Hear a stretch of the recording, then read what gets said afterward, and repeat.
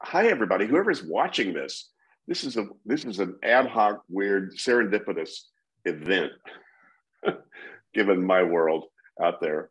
Who you'll see on the other side of the screen is a guy named Jerry Michalski, and I'll let him introduce himself. But I'll first say a couple of words.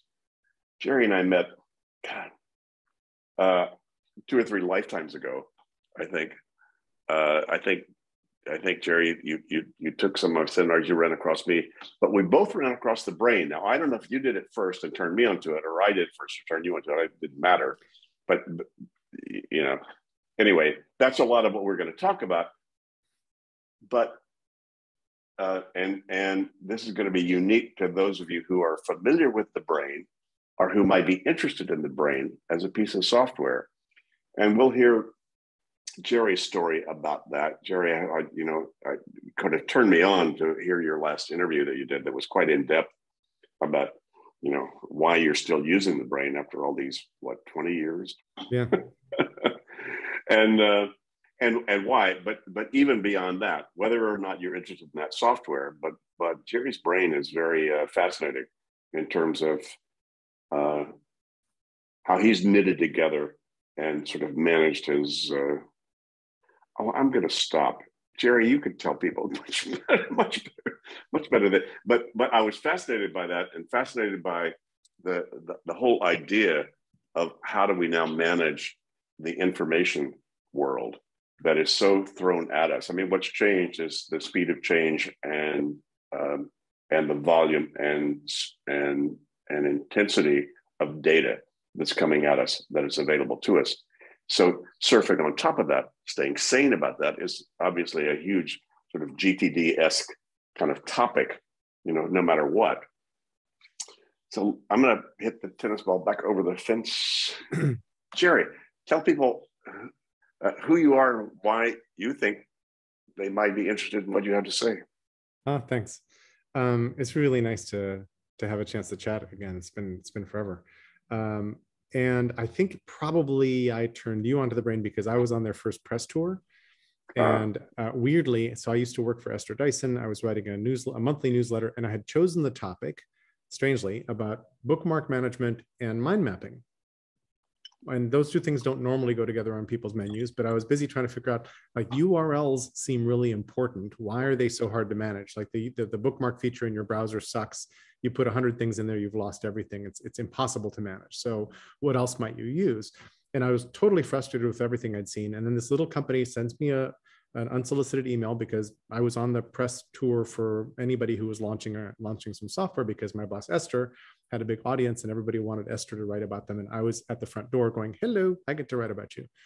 And so I'm totally frustrated because the companies I found, I didn't like what they had. And then this brain thing shows up, and I'm like, the moment the inventor opens his laptop sitting next to me, I'm like, this thing, somehow my brain works like this thing. And I started using it, and I'm still using it to this day. And I'm approaching. By the way, did you meet Harlan back then? Harlan was the demo. So Harlan had met a movie producer who became the CEO of the company at the time. And so Doug Block, I think, he was at the head of the table, and he's thumbing a deck, because this is in the days of like paper deck where people show up to pitch. He thumbs the deck, and he looks at me, and he says, he has this great intuition. He says, I have a feeling we should go straight to the demo. And Harlan's sitting to my left with his laptop, and opens his laptop and starts demoing the brain, which does not look much different right now. One of the beefs against the brain is that it looks like Windows 95. And yep, check. That's so totally true. And he starts demoing this thing, which is a mind map, and you and I are intimately familiar with it, as are, I don't know, dozens of other people on the planet, certainly thousands, but not, it hasn't eaten the world. But I found that I could really speak, I could express myself in this tool, started using it, still use it today, and have never had a second brain file. So one of the oddities here is that I've been feeding a single mind map for 24 years, and it has almost 500,000 thoughts in it. Each node is called a thought, connected by over 900,000 links. I'm approaching 1 million links, all put in by hand by me. I don't do any automation. I don't stick it on a website and say, crawl this thing or anything like that. And so, so that's just a piece of the background. And that's like our big overlap, because I've been thinking about this call for a little bit, and I kind of wanted to say really early that I feel like I'm the antimatter David Allen. Like where you personify getting things done and efficiency and productivity and all of that, I am just nowhere in that space. I am, I have a whole series of initiatives. My brain is like this space where I'm curious about everything. And if you wander around through the 500,000 things I put in there, it's everything from cocktail recipes to why Donald Trump is Donald Trump and how he works to completely, apolitical things as well. By the way, let me stop you right there. Yeah. People listening or watching this right now. Again, it's a piece of software called the Brain. Current edition is the Brain 12, I believe. And it's something I've been using for, 20 years, I guess, since Jerry, we connected. And I probably have about 10,000 entries in there. Jerry's got, he just said that many in there. And I haven't used it as a rigorous tool. I used it as a fun, serendipitous tool, which has been very, very useful in random moments, just to see who else lives in Dayton, Ohio. Let me look. And, there it is, or at least where I've been able to capture it, and I've input a lot of stuff, and I'm still using it. So it's still a very viable part. It's I hit whatever, and I hit the Brain, and it shows up, and I can add stuff to it. So the software itself, well, let me toss it back to you, Jerry. That's what we're talking about, is that piece of software that actually tended to map how our brain tends to work. The creator, Harlan, he said, I need to create software that thinks the way I think. And he did, which is that thought reminds me of that thought, which reminds me of that thought. Oh, by the way, that turns into that thought. Well, wait a minute, I had that thought before. What else is related to that thought? And he designed an elegant tool, which is still highly functional in that regard. So let me toss it back to you and say, okay, now maybe more people that are not necessarily aware of what this piece of software is, you can tell them what's unique about it or why you're still using it. Happy to. And I think it makes sense for me to screen share just because we're talking about a visual thing, right? Yeah. So here's you in my brain. And I don't think I've updated you very much since back then, but somehow I learned that John Roger was one of your inspirations. He was also one of Arianna Huffington's inspirations, apparently. That you talk a lot about open loops, psychic RAM, et cetera, et cetera. So I've got a bunch of things in here. And then here's now. I always have up at the top, there's a pin board. Anything you put up there stays there. And this is like the winter of our discontent that we're living through right now. And I've been tracking the COVID problem. Here's the Delta variant. Here's Omicron. Here's lineage B dot whatever, the Omicron variant, et cetera. This is the thing we're talking about. Anywhere you see a little fave icon attached to a thought, that means there's a web link. And if you click on this particular web link, it launches your browser to that page, wherever it is on the inner tubes. And so this is like this great memory map for what is going on in the world. So I'll stop the screen share there, just to have put the brain in the conversation. But one of the unique things about you, and this is just about you, Jerry, is you've just made your life transparent to the world, because I publish my brain for free online. That's right. So I tell people, as long as they may hop off right after this and go surf you. But so how do people get online with you? Which would be awesome. Yeah. So I own the domain jerrysbrain.com. Funny enough, I also own InsideJerrysBrain.com and PickJerrysBrain.com for different reasons. But if you go Jerry's no apostrophe, just an S. No apostrophe, no space, exactly, and Jerry with a J. But at jerrysbrain.com, it says launch Jerry's Brain. Click on that. It'll open a new tab and then take you into the brain. And there's a little search field, and you can just type in whatever thing. You don't have to traverse the brain. It has a really nice search engine, although on the web server, that little search is a little slower. But I've been publishing my brain openly for, I don't know, at least 15, if not 20 of those 24 years, since Harlan started making that available. And it's really interesting because I feel kind of like I'm vulnerable in showing exactly what you can certainly derive my political inclinations and everything else and what I care about. I'm sort of protected by obscurity because nobody really knows I'm out there. But it's a lovely exercise in, so my passion project now is called Open Global Mind, and it starts from the thing you just pointed to, which is thinking in public and putting my reasoning in public. And I wish more people did this, not in the brain necessarily, because the brain doesn't work for everybody. Like lots of people look at it and they just see a ball of twine of words, right? Other people love Kumu. Some people love Rome research. There's a cult of Rome going on right now that's pretty active. But Zettelkasten is another way of organizing your thoughts. I'm trying to figure out in Open Global Mind, what does the space look like where all these tools can meet and collaborate? And what does a conversation look like where somebody else has elaborated why they think what they think and what they would do right now with some evidence and some logic and some choices and some whatever? Like, how do we model that for each other so that we can think together in the public space? And why this so, yeah, and why this so rang my bell back in, golly, when did I do this? 1991. I think I drew a sort of an ideal scene mind map for myself. And part of that was just, I was drawing pictures using colored pens.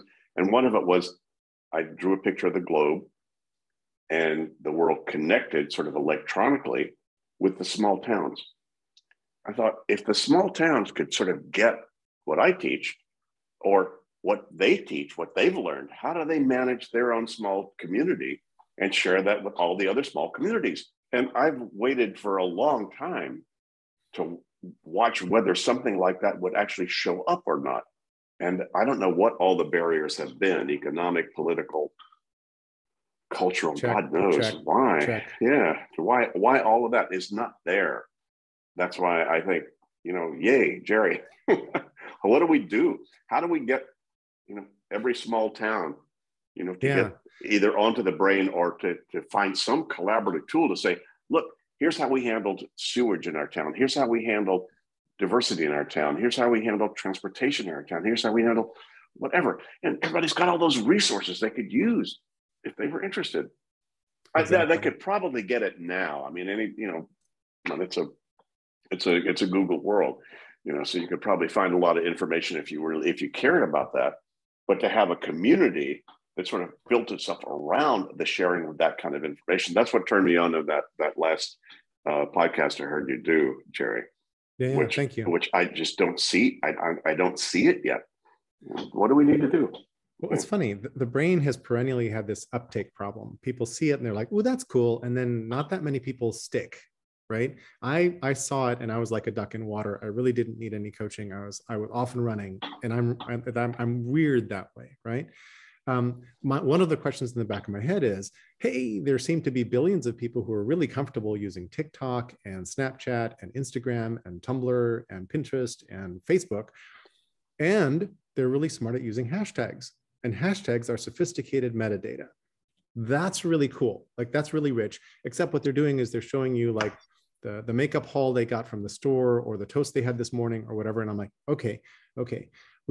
And my whole journey for the last 30 years also starts from me realizing I don't like the word consumer.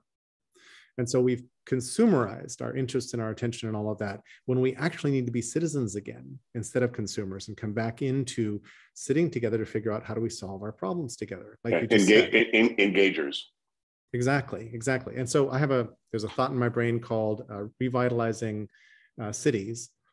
And here I collect stories from all around the world of cities, Bogota, Curitiba, Brazil, Barcelona, wherever.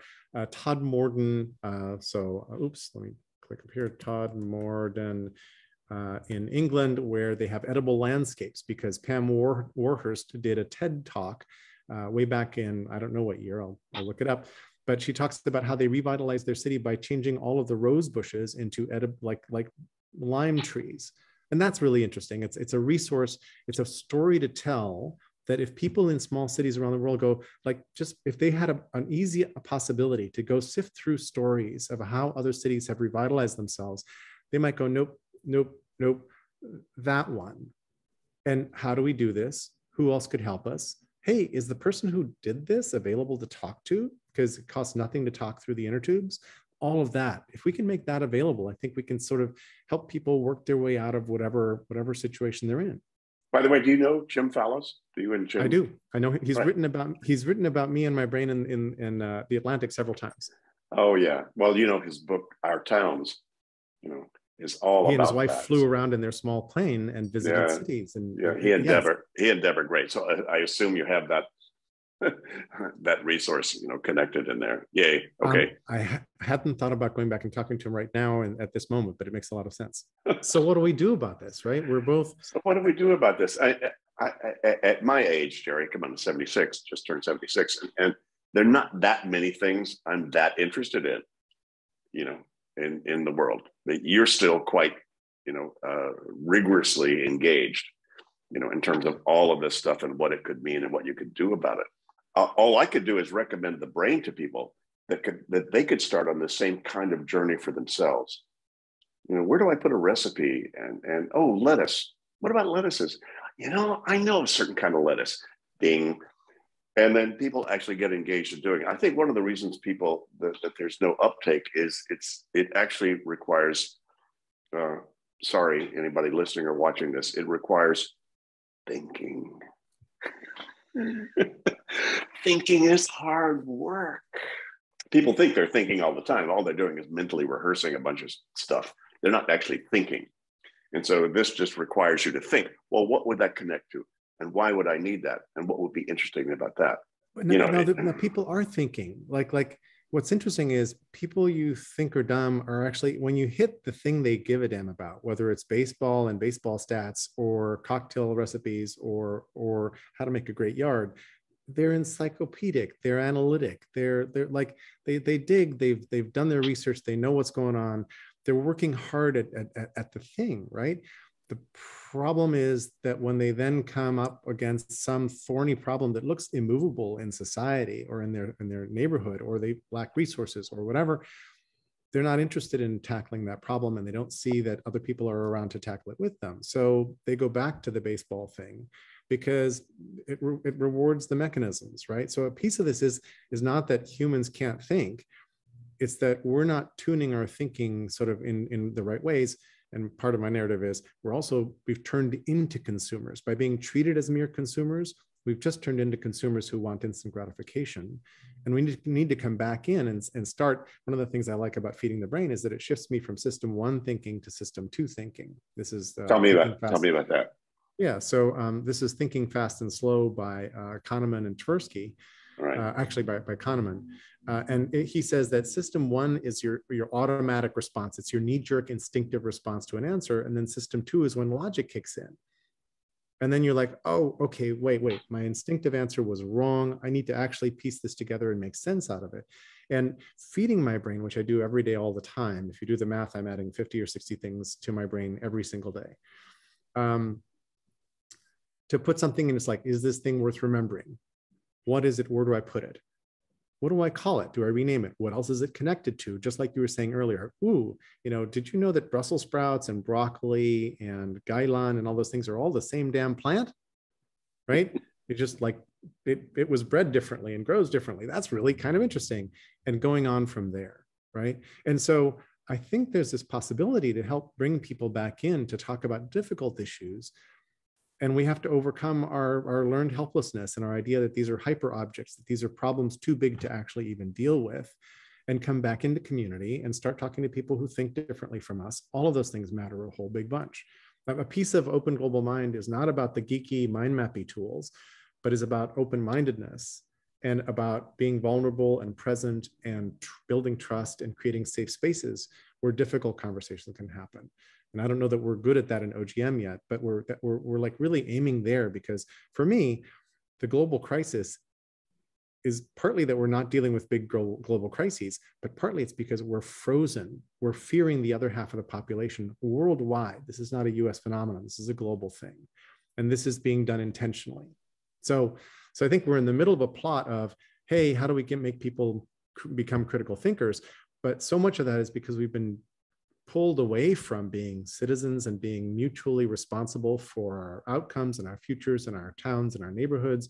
All of that is like one big thorny package. And I think that there's a moment here. We're in this moment of the great resignation, the big quit, the big rethinking of what we're doing. I've got a thought in my brain I can show you called, we're involuntarily renegotiating the social contract worldwide. right? You know, And that moment is an opportunity. It's a huge opportunity. Back to you. well, one of the reasons that I moved to and love the Netherlands so much is it for 600 years it had to train itself to think globally and to integrate and to diversify, because the god here is money, and the way you make money is you are merchants, and you Right. merchandise the world, which the Dutch did, you know. But at the same time, it then became this sort of global network. I think statistically, Amsterdam is the most diverse city in the world in terms of how, I think there are 172 different nationalities that are resident in the Netherlands. I don't know, some number like that. So, you know, this is a place that has that sort of idea of integration, that idea of let's find out how this works, how that works, how that works, how that works. And, you know, Eindhoven, you know, in the southern part of the Netherlands, has more patents than any other place in the world per person. You know, it's where Philips, you know, started, whatever. So the Dutch are very quirky. They're very smart.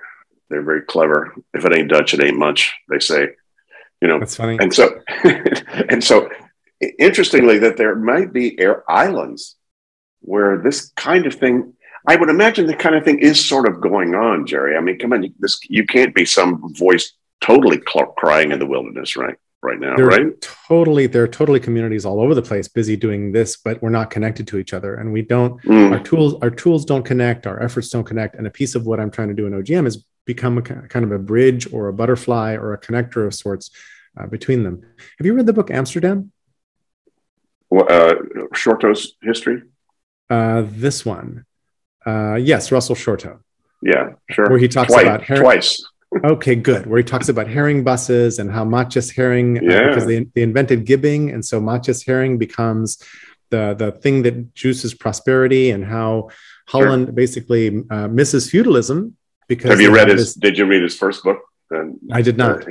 The Island of the City of the World, or the Island in the Center of the World: The History of Manhattan. Why did you get so interested in Amsterdam? Because it was New Amsterdam. And so I did not know that. So I've got his book in here, but I haven't actually read it. Now I need to. You know, it is fascinating. I read it after I read Amsterdam because it gives so much backdrop. A lot of the U.S. culture, by the way, came out of New York, not out of New England. Everybody thinks in the history books that it was all New England. People came to New England for religious freedom, but they got burned at the stake as witches. And so they all went to New Amsterdam, which was freewheeling and fun and no rules or whatever. And the British, once they traded Suriname for Manhattan, kept all the systems that the Dutch had set up because they worked. Right. You know? So a whole lot of the U.S. culture, actually, which was fascinating. That's why you'll be fascinated by Russell's first book. You know, I was too. You know, about because it was new data. It was new historical data they didn't know. Somebody uncovered a whole lot of the Dutch, the old Dutch language documents. Somehow it wound up in some cache in New York, in the capital of New York, and Albany, sorry, and some guy had wound up, you know, making his PhD, you know, studies this old Dutch language. And they found all these documents, and he spent the last 40 years uncovering how much stuff was going on, you know, in New Amsterdam. That was actually just a mirror, because this was the 1640s, 1650s. This was the golden age, you know, in Holland. Yeah. And anyway, so we could go on and on about that. No need to, but no need to, except I adore histories like that. And like, back when I was like 35, John Taylor Gatto turned me on to the first good history book I ever read, which was Tragedy and Hope by Carol Quigley, which is about the history of the world's financial system. And it's published in 1966, the middle of the Cold War kind of. So it tells you like what happened behind the curtain. I'm like, oh, that's really, really interesting.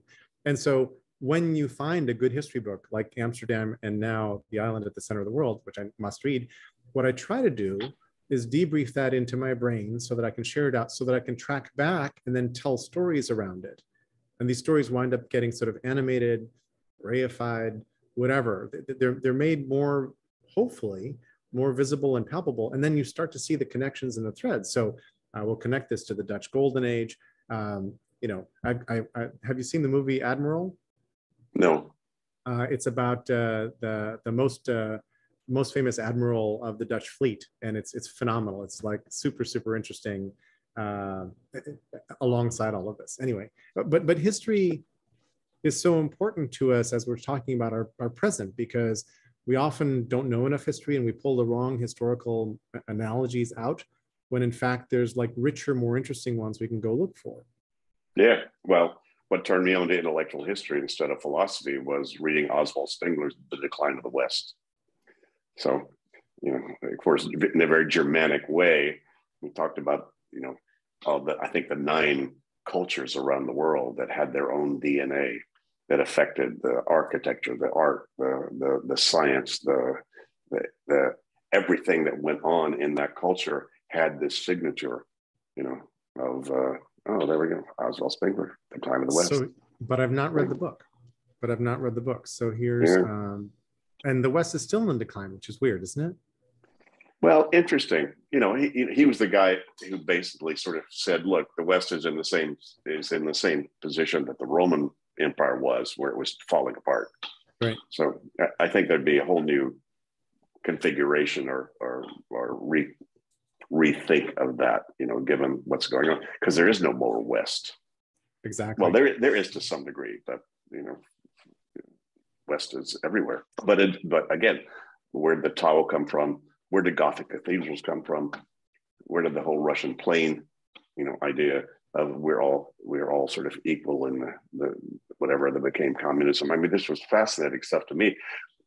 We didn't even use the word paradigm back then, you know, but then it became, you know, then a popular idea of, wow, there's a paradigm here in this culture that then is impacting on how anybody thinks, you know, and what they perceive.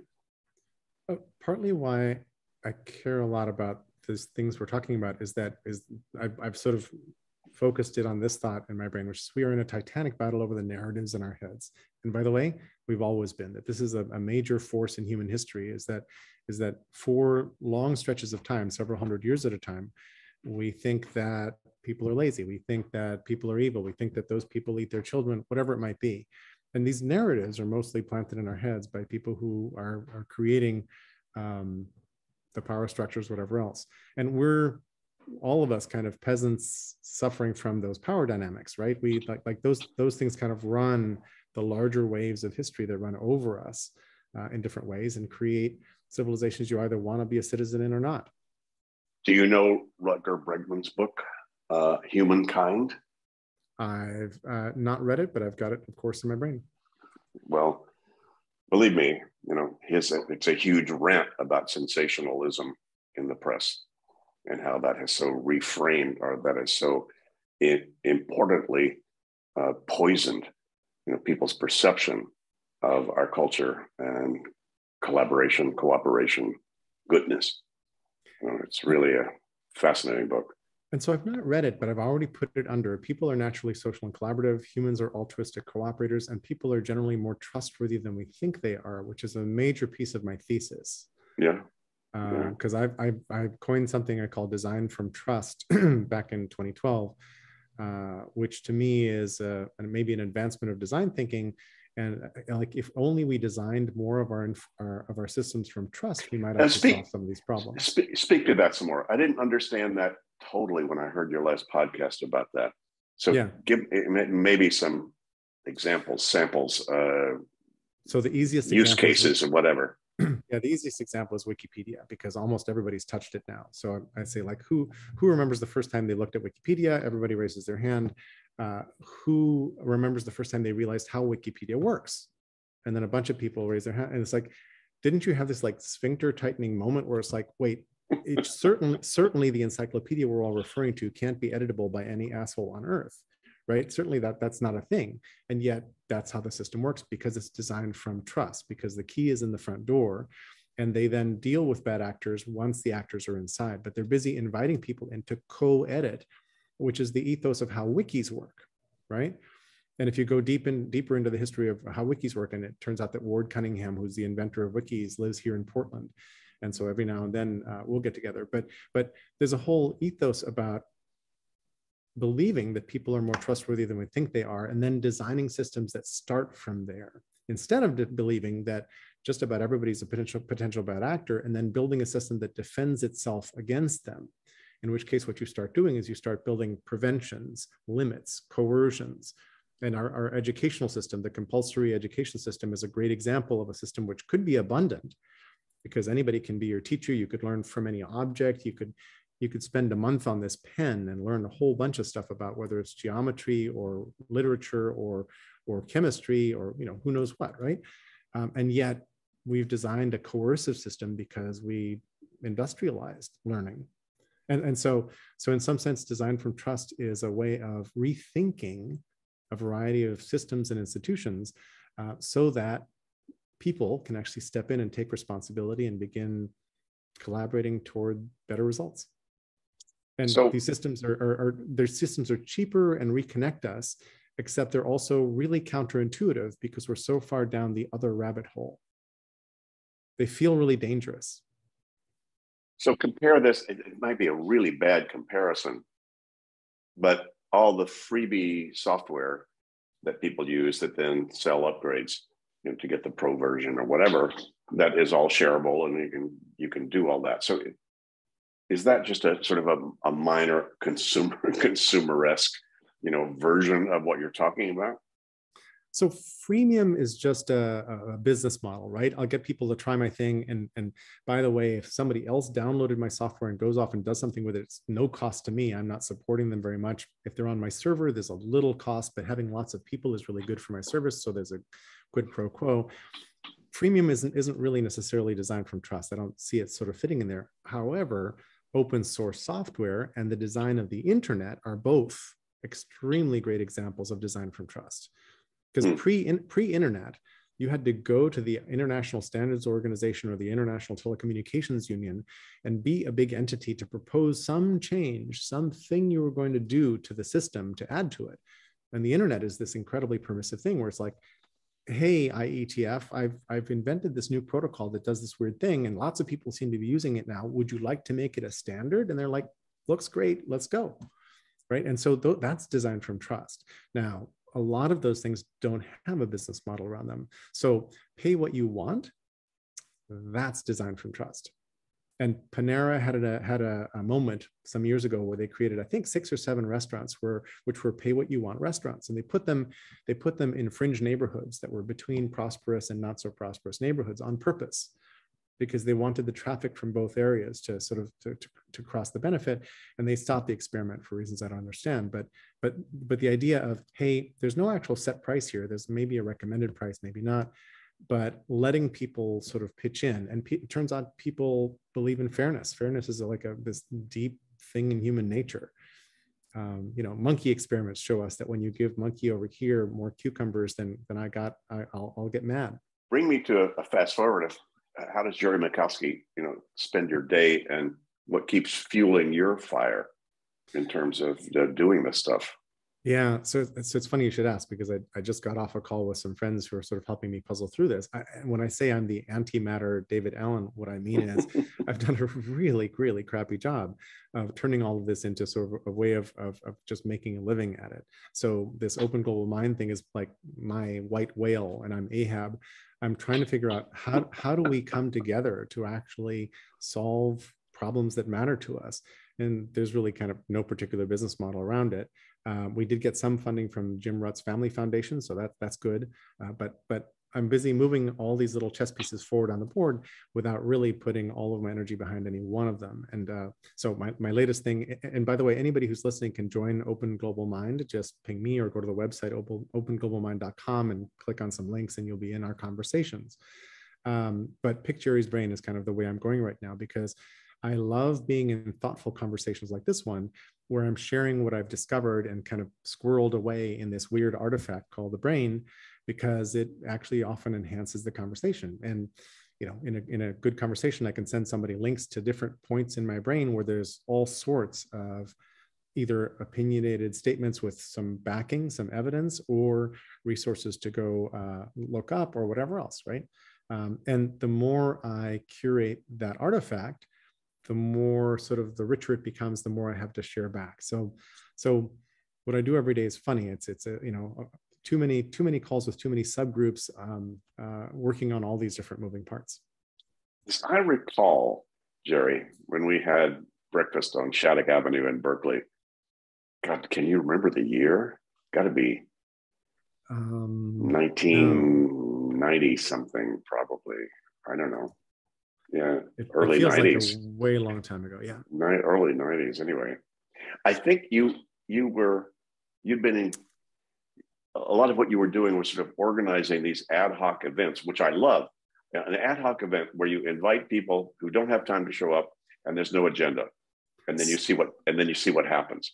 So in 1996, I invented Jerry's Weekend Retreats, which I haven't run for the last 6 years, but pretty much every year from 96 until 6 years ago, I ran an 80 to 90 person event with no agenda, invite only.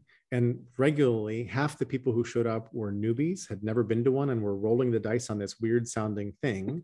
And then the other half were like, you know, perennial retreaters. And we would talk about whatever showed up. And sometimes 20 minutes before some block of time, you know, the venue we had said, well, this is when we serve breakfast, lunch, and dinner. And that was our structure. And people were trusting me to figure out what the next piece of our activity would be. And I tried not to send us off into breakouts too often, but the result is like a really interesting community that's heard each other and seen each other go through these, you know, interesting and not very structured moments, which is totally fun. So that was not, I was breaking even doing that. I couldn't afford to, like, you know, host everybody for free, but I would charge what it cost me to put on. And again, I haven't done one of those for 5 or 6 years. Well, in the virtual world, there'd be probably some virtual version of that, I would think. Kind of these open global mind conversations are a virtual piece of that. Yeah, although I'm not using Jerry's Retreat methodology for them, but I'm really comfortable opening a conversation with who shows up, with a general idea of where we're going, and then like slowly wading into the deeper waters. And and over and over and over again, like 45 minutes into a call, you feel like, in barbershop quartet singing, apparently there's something called the bird, which is when the 4 people singing hit the right harmony, there's an overtone, which is almost like a 5th voice. Wow.